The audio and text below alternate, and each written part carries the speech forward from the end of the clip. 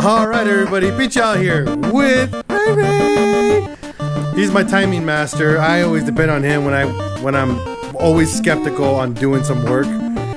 So today on PincheAls Garage with the Patreon built VR6 Turbo, we're gonna time this and we're gonna show you guys on how to time it with a head spacer. There's nothing special about it, but it does change some things a little bit. So let's get to work because this is PincheAls Garage.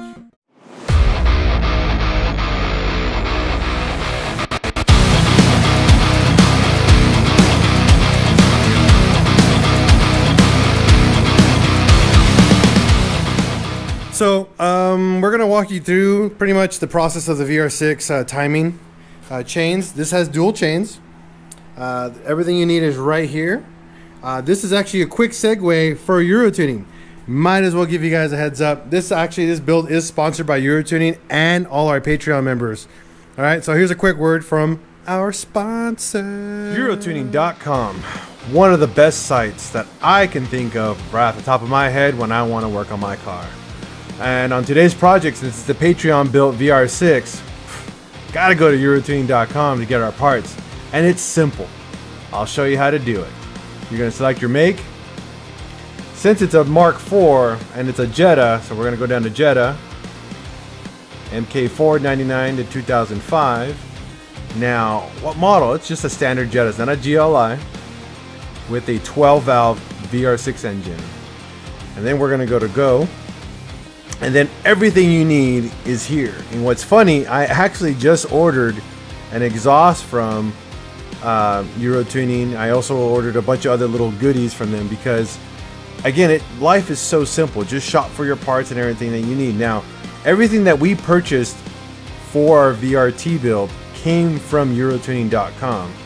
There are some parts that obviously we can't get there because UROTuning doesn't carry a lot of custom stuff for big turbo applications. However, everything we needed to build the engine came from UROTuning.com.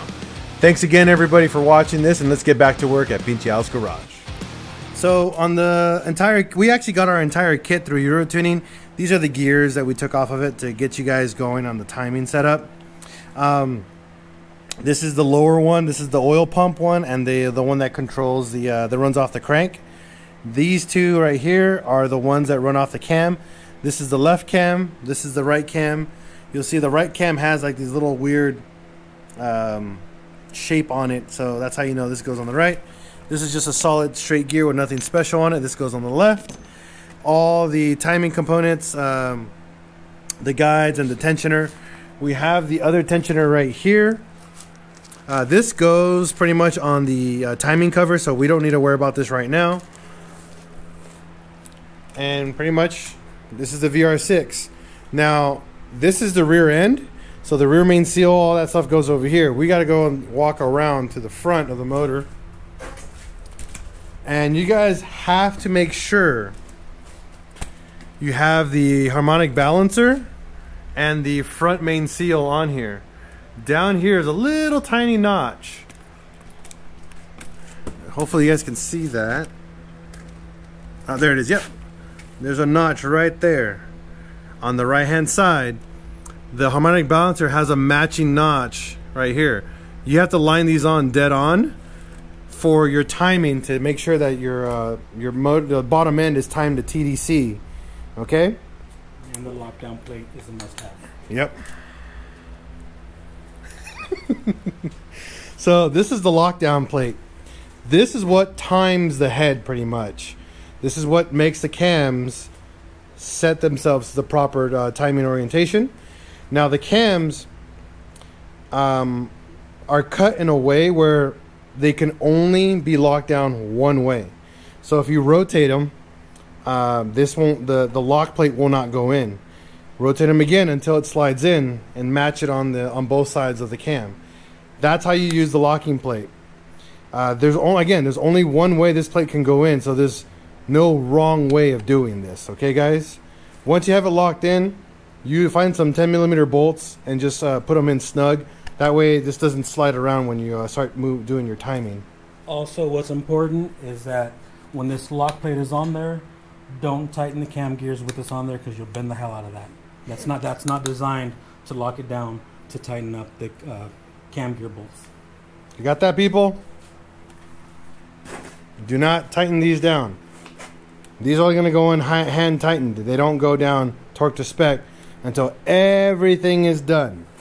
So the way that we're going to plan this out for you guys, we're going to work with the lower portion of the timing, and then we're going to connect the oil pump to pretty much the head to get the rest of the timing done. Remember, the cams are now locked in place. They will no longer rotate at all. So make sure you guys understand that. So here's one of the guides right here that have to be set down right here first.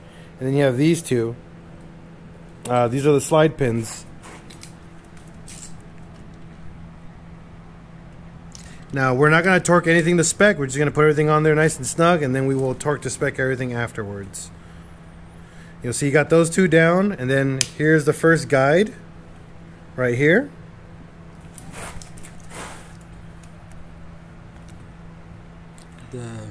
Get it up a little closer for no, up here. So you'll see right here, there's a little point. There's a notch there. If you look on this surface right here, there's a notch right up here and one down here. Make sure the letters are facing the left-hand side. So up and down notch, letters on the left. And this only goes on one way as well. It's got a key guide.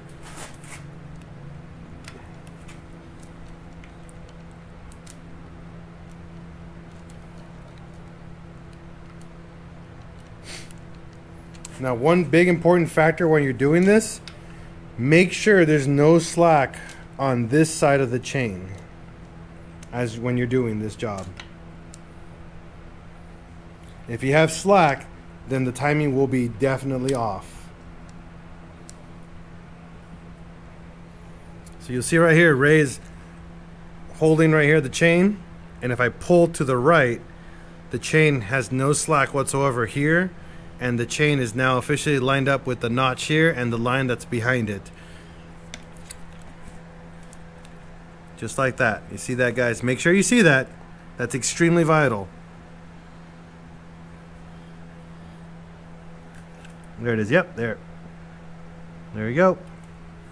Now you want all the slack to end up on this side of the chain, not here. No tension. All loosey, I mean, full tension, loosey-goosey down here. Now Ray's going to be installing the first bolt that holds this gear. This is the oil pump drive, okay, plus the cam gear right here. This is one of the cam gears that this is what drives the two cams on top.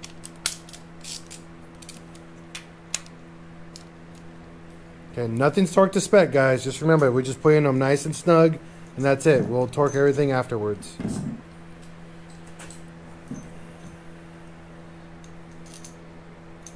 I'm letting Ray do this because he already memorized the entire process and I'm just watching him do it.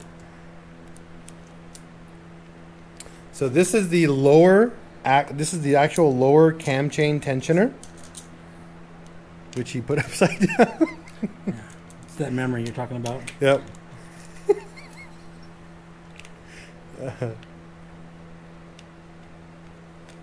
There should be two Allen bolts that hold this chain tensioner together, and then there's a locking pin for the brand new tensioner as well.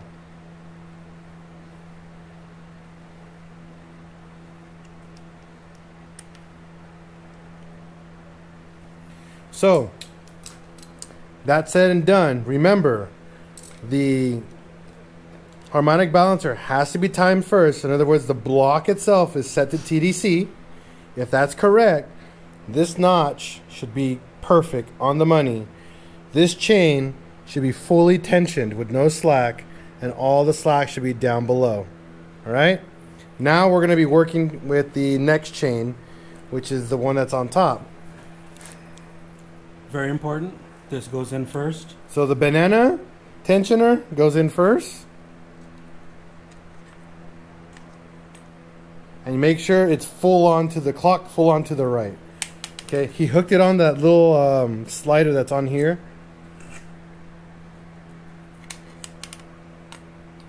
And then the left tensioner goes on next. There's actually a really long bolt that goes on top, and a little shorty bolt that goes down towards the right of it. And then there's one more slide pin. Show them that one up close because they got to see that one. That one's like a little slide guide, and that one goes in this hole right here.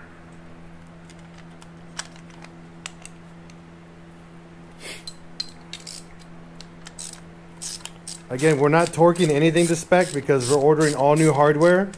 It looks like the hardware kit that I had, I lost it. I don't know where it went, so I gotta do another one.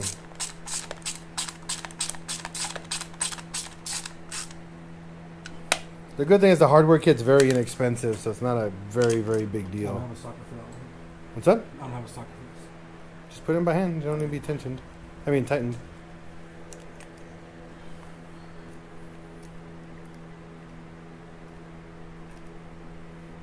Let me get 13 because the chain might be right over. Go on there. 13, right? See. See, papa.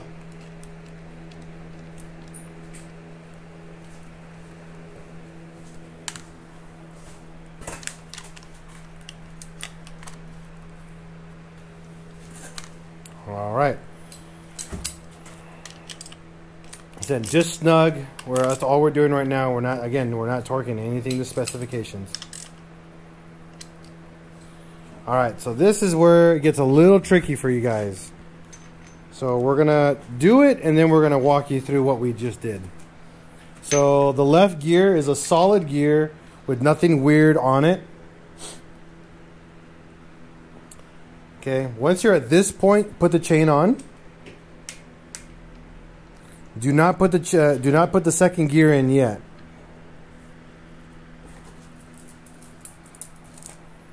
Okay. Again, we're going to follow the same procedure as before. No slack on the lower portion of the chain. So this portion right here, this portion here should have no slack whatsoever. All the slack is going to be on the side of the tensioner where these little banana tensioners at.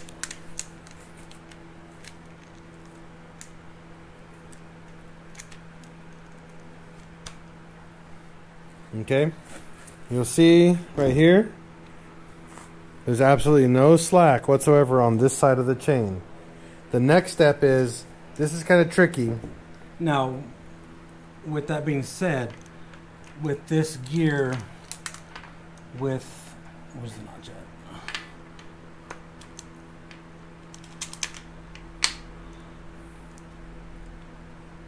Theoretically, it should go on, but with the head spacer, it takes away some of the slack. So you have to put the gear on as the chain goes on. Mm-hmm. So again, since we're doing a VRT, we have a head spacer, so it changes again. This is what changes. We can put that afterwards. That's what changes, not drastically, but that's what changes in this scenario. So you have a little notch in the back that you have to match over here. So what you're going to do is you're going to put the gear on here. You're going to put the teeth on and see if it lines up on your first try. I think it just did. It's just really hard. There you go. Just like that. It should have very, very little tension to zero tension. Put this stupid thing back on. I don't even know what it does, but it's there. Oh, isn't the cam sensor there? Yes. That's what that's for. This is where the cam sensor tells where things are at.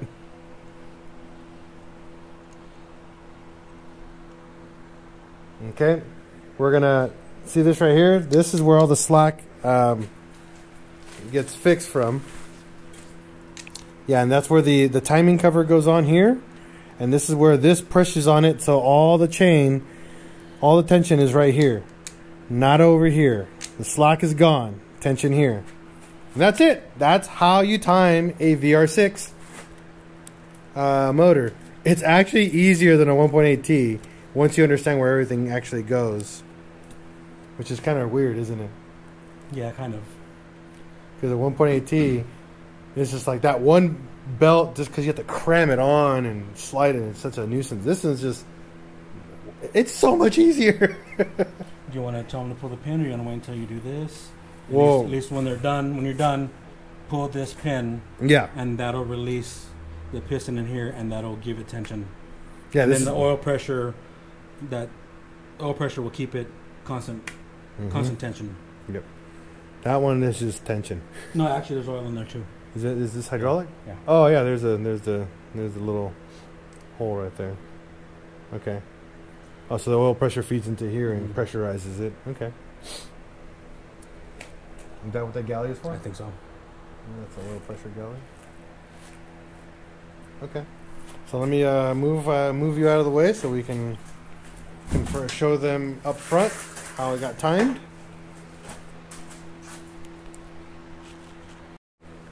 Give you guys a close-up of what we're going to be looking at. So give me a second here.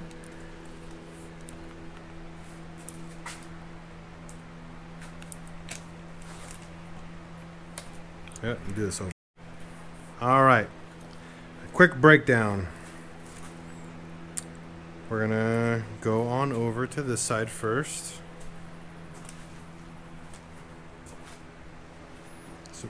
So make sure your cams are locked with your cam locking tool.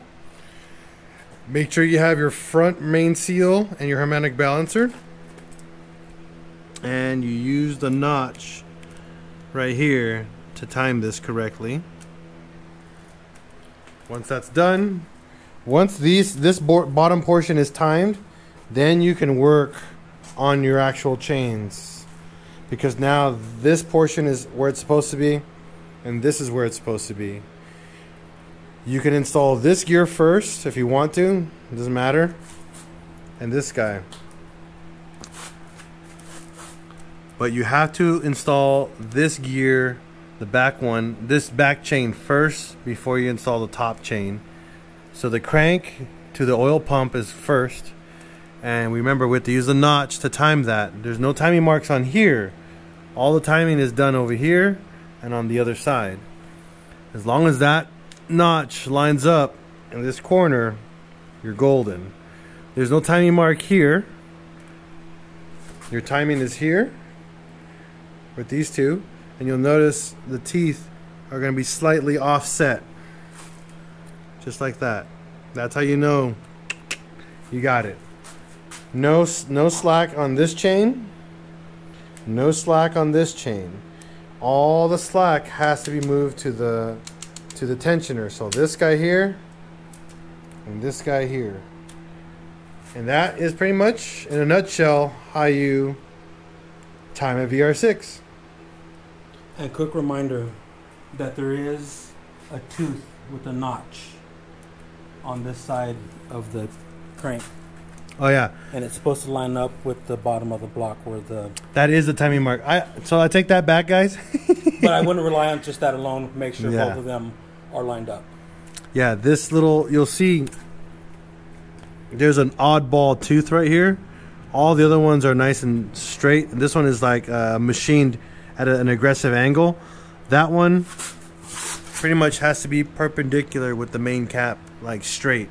And that's how you know you're also timed on this side of the engine versus the other side. But if you have the front timing cover, I mean the front main seal and the harmonic balancer, it just makes it easier.